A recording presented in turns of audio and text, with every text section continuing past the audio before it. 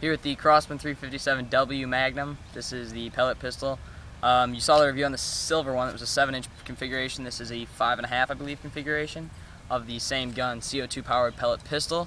What we have in here for you guys today, we have some steel targets, downrange about 10 feet, 12 feet, and we have some Crosman standard .177 master tip pellets in here, and we also have some big boy high grain pellets.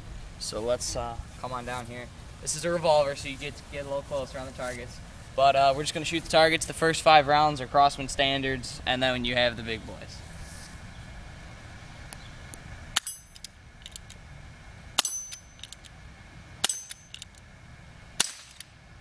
And now we're going to do some big boys.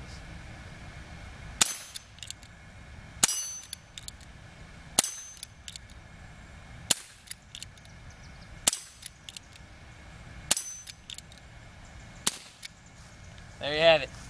As you can see, you get a lot of shot out of that. It's a very high-powered gun.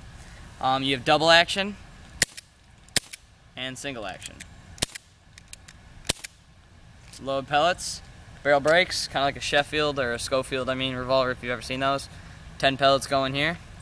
Then you shut it and fire. Inside your grip, you have your CO2 cartridge in here with a screw. You saw the review of the silver one. This is the newer model of that same gun, same sights, adjustable rear sights, blade front sight, modeled after the Colt Python. And you see it still has the 357 Crosman stuff on there, patent numbers, that kind of thing. The only thing different really about this gun is the barrel length. It's 5.5 instead of 7, and you have the combat grips. That's very comfortable in your hand. It feels good, you know, pulling it up out of your holster. It's comfortable in your hand, really nice to shoot.